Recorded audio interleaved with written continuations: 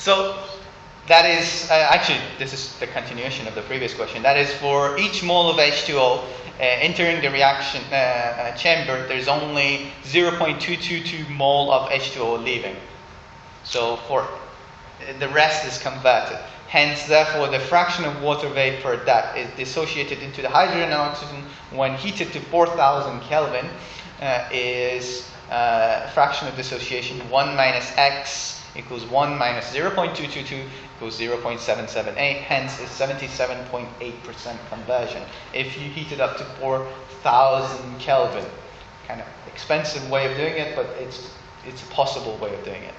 The temperature dependence of equilibrium constant K depends on the delta H and the standard enthalpy change of a fraction. And the delta H may be calculated from the standard enthalpy of, and this is the actual lecture, the enthalpy of the formation for each species, delta H of formation, just like delta G. Hence, delta H equals VI HI equals VI delta HF. So you saw how VI relates to each species now from the previous question. Hence, the enthalpies of formation are usually listed at 298.15, so you can actually calculate the delta H of an entire reaction based on the enthalpy of formation from your steam tables. This is useful.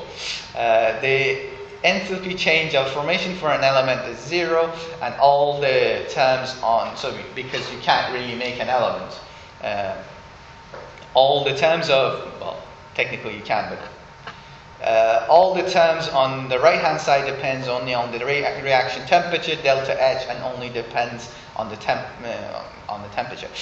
Like delta G, delta H also has units of joule per mole.